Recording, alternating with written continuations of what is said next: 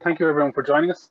Today I'd like to give first a brief introduction to the value chain analysis technique that we've used in the Atlantic KET Med project to try and really delve deeply into how companies can focus on their product and use some of our structured techniques to help them identify a better or a more complete path to market.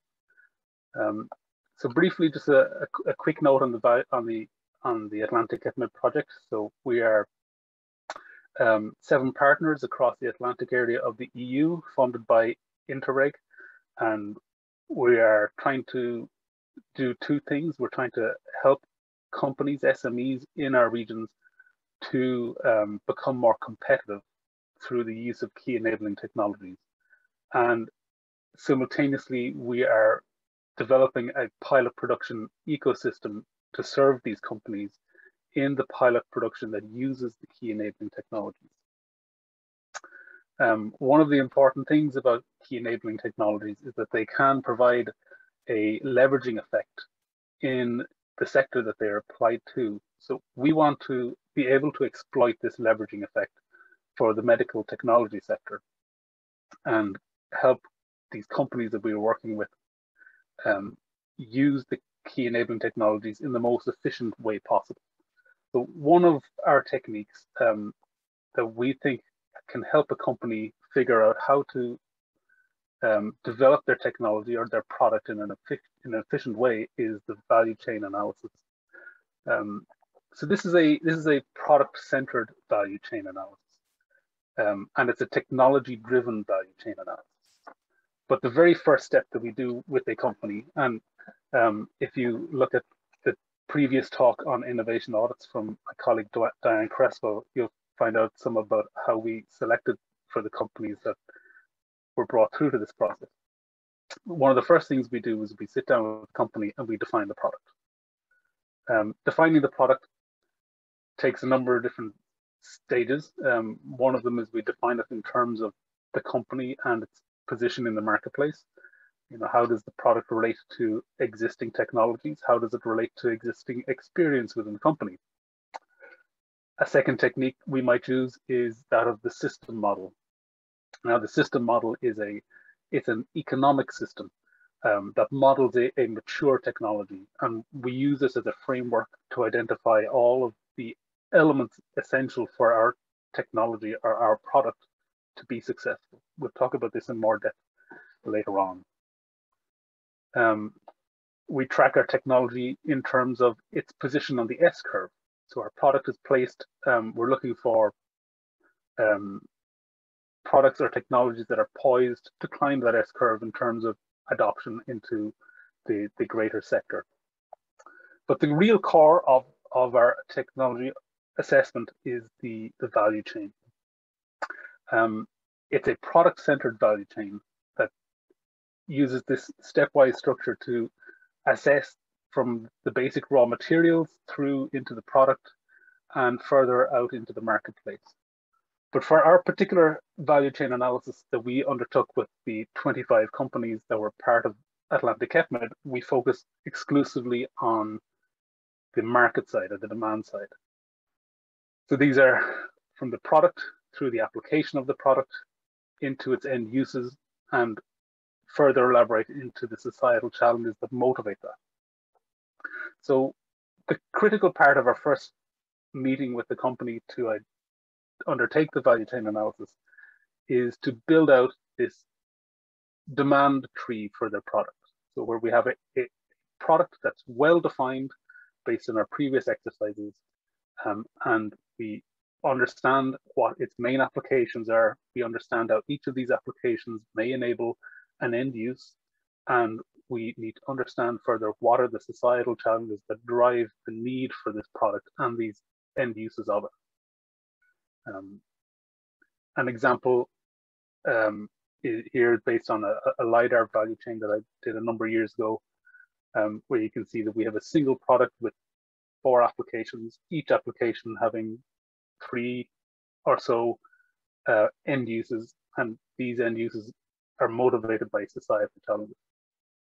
So once we have our technical value chain identified, the next thing we need to do in our analysis process is understand who are the stakeholders. We have a number of steps involved in identifying the stakeholders, and we call this our mapping exercise. So understanding who these stakeholders are, where they are, and how relevant they are is critical to understanding the value of our product in the marketplace. One thing that we do is we try and concentrate on the region and the sector that our company is in and that it's targeting. And to do this, we take use of some of the tools that the European Union has put in place, specifically related to strategic clusters throughout the European member states. And we look at the member lists of various cluster organizations, and there's a number of tools here that you can see.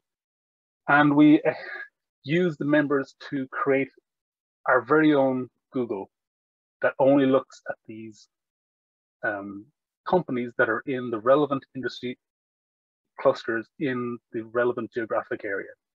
So we're taking the globe and we're shrinking it down to the companies that we're interested in working with, who are in the right geographical area, who are in the right sector, and who are already engaged in through a cluster organization. So we crawl the web, we extract member lists from the clusters, and we create a custom search engine. Our search engine has about 10,000 URLs from 10,000 member organizations of the various clusters. So this was a manual process we undertook. We created one custom search engine for the entire Atlantic KET Med project, as it was entirely focused on medtech. We included as many of the clusters in the EU as we could, and a few sample organizations outside of the EU also. And we created the Atlantic KET Med custom search engine, which is available through the project website for anyone who's curious about it. And what we do is we take our value chain, our technical value chain, and the terms that we've used to generate this value chain now become keywords in our search. So our hunt for stakeholders is driven by the information we generated when we were filling in this value chain demand tree. We plug our various search terms into the custom search engine, and we assess the results. So the results will typically be a company or a company website. And in order to decide whether they are a stakeholder or not, we need to generate a value proposition. This value proposition is critical for the rest of the analysis process, as this is what we're evaluating when we come to the scoring segment.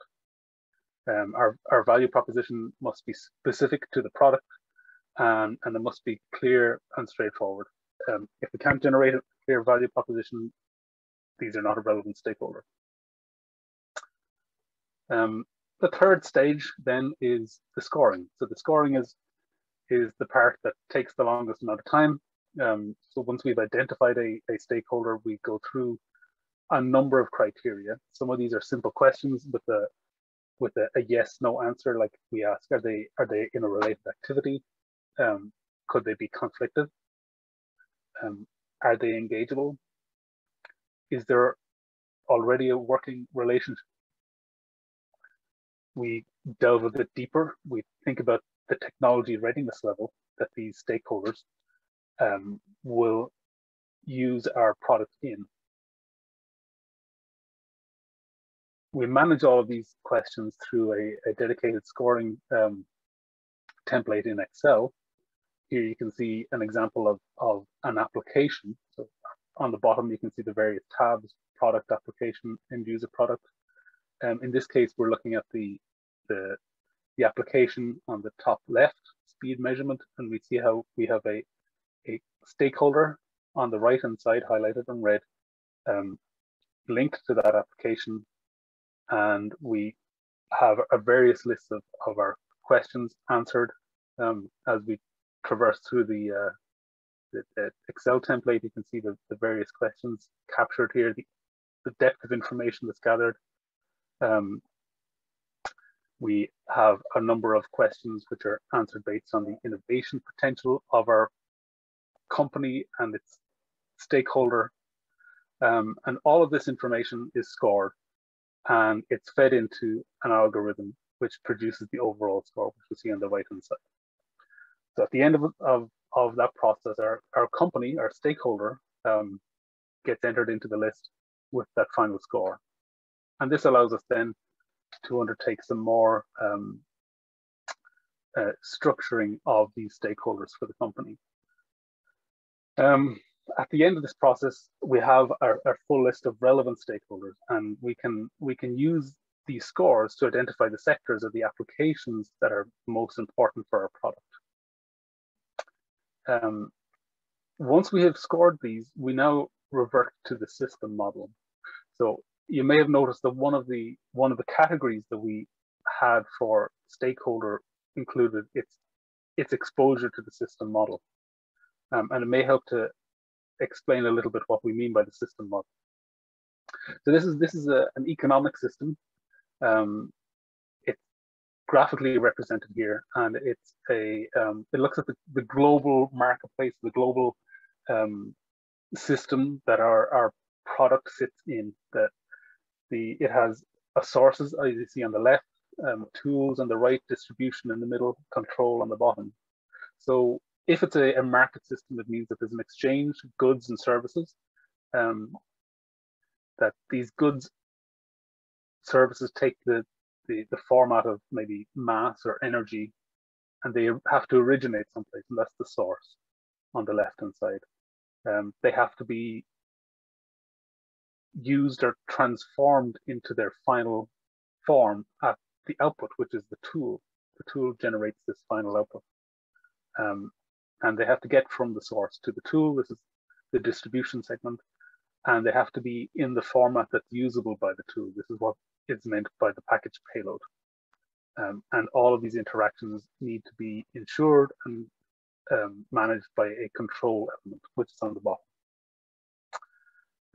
We can simplify a little bit, saying that maybe the tool is the meaningful output of the system, that our source are the essential elements for the operation of your product. The distribution perhaps is the pathway between these, and the package payload is the formatting again, and control is it's clearly understandable. We'll also point out that the interfaces where these various elements meet and where the energy, mass, or information gets exchanged, these are very important parts of our system. A simple example we can give is the light bulb. The light bulb produces the meaningful output of this system, which is light. But in order to do so, it requires a source of electricity, so generation or battery power, that this must be distributed through an electrical grid or circuitry, and must be distributed in a particular package payload, so in a particular format, so the right frequency, the right voltage, for use in our final tool, the light bulb. And all the interactions are controlled by various circuit elements, including as simple as the light switch. And to highlight the importance of the interface here, the way that the tool interfaces with the distribution can be critical to how many various types of tools can be used in this system. So the socket in this example is a highly versatile interface. Another example might be the iPhone or the smartphone, where the meaningful output of the system is information to the user, and it requires information at the source to be inputted in a particular format for distribution through the mobile network. That this distribution, it can be cellular or it can be through hard lines, but it takes a particular format, and it is controlled by let's say for iPhone, by the App Store, or for iTunes, or various elements of Apple's infrastructure. We will use this system model to assess the results of our value chain analysis. So we take the stakeholders, we assess them as we go, and then we build up a system for each of our applications of our product. And we can look then at the completeness of this system and get a sense of whether there is a mature marketplace here for our product and its application, whether there are gaps, whether our company is well placed to take advantage of their product in the way that they would like to take advantage of it. And perhaps we can also see who are the key players that need to be engaged with at this stage in your product development. We end up with our list of stakeholders who are scored and graded, which is a useful initial marketing tool for our company. We take this value chain analysis and we use it as a training opportunity for the company so that they can undertake this process themselves. And in every respect, this is very much an iterative process. So we start with definition of our product, and we revert to a redefinition of our product. So we've undertaken the first round of this value chain analysis for the companies, the 25, 26 companies involved in Atlantic KET Med, but now the onus is on them to carry it forward. In future talks, I will explore a bit about the results of the 25 value chain analysis from the perspective of the company, but and in a third talk, I will look at the results of the value chain analysis from the perspective of the regions. And I'd very much encourage you, if you want to learn more, to go to the Atlantic KET Med website, atlantic-ketmed.eu, where you can find more information on value chain analysis. There's a video going into much more depth on the various elements of the process, or to contact one of the Atlantic KET Med team if you want to find out more. Thank you very much. Thank you very much, Ian. It's impressive the amount of field work that was done within this exercise. When you mentioned that you were looking into technical value chains or positioning the SMEs within a technical value chain, a technical product, how many value chains did you identify, or how many value chains are we talking about? For Atlantic KET Med, we have done 26 of these exercises. And you, okay, 26, okay. And this repository that you mentioned, which I think will be very useful in the future for matching stakeholders among themselves. Does this, I suppose this database for the time being only covers the 5 Atlantic area countries, correct? You're referring to the search engine? The search engine, yes. The search engine has all of Europe, or we attempted to get all of Europe. Okay. And we also included some examples just as a kind of a test from the United States. So we have one cluster from the Boston area, but it primarily focuses on the members of the cluster observatory, and the EU was primarily our focus. So we wanted to concentrate on stakeholders who would be accessible to our companies geographically. Okay, and the main users of this platform, of this repository, who would they be, more or less? Who is? Well, for now, they're us. Okay, but in the future? The team of Atlantic KET Med. This will be publicly available as an output from the system, from the project. And in the future, regional authorities, national authorities, SMEs, possibly, yeah, intermediary organizations, they can all use this database, I suppose. I think the technique of creating a custom search engine is quite powerful for finding out a lot about your region.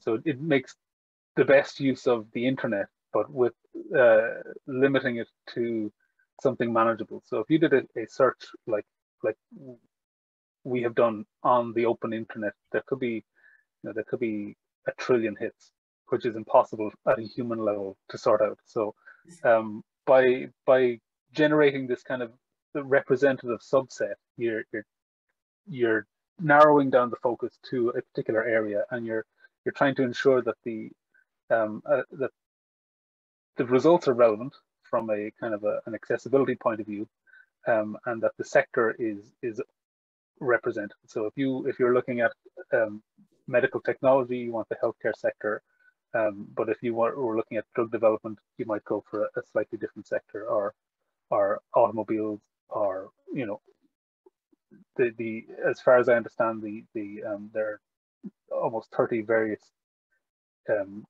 sector profiles from the cluster observatory. So you could theoretically narrow down to agri-food in a very particular way, or agri-food intersected with medical technology, or whatever the particular need of your application is. Mm-hmm. For the time being, does this database or repository platform, I like it more to call it more platform since it's a search engine, it only includes SMEs, right? Or does it include RTOs that have pilot lines, for instance, universities? It only includes members of cluster organizations. So there's, of the 10,000, there's a whole array of various types of organizations, including RTOs, okay, including universities, including many SMEs. And in my next talk, or my third talk, I'll explore that in a bit more detail. Okay, so thank you very much, Ian.